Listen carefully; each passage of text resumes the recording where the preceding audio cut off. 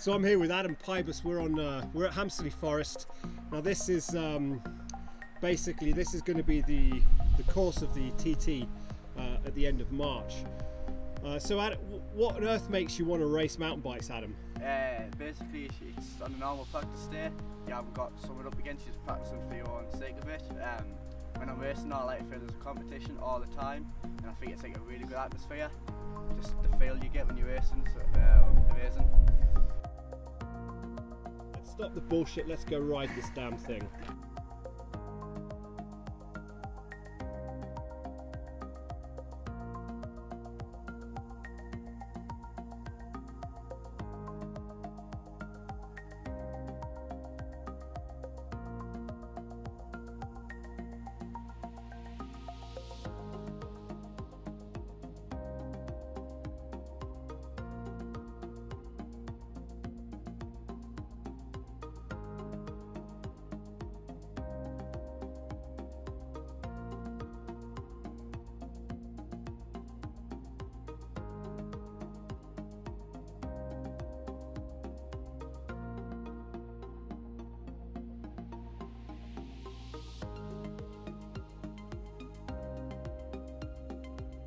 So have you ridden many TT races before?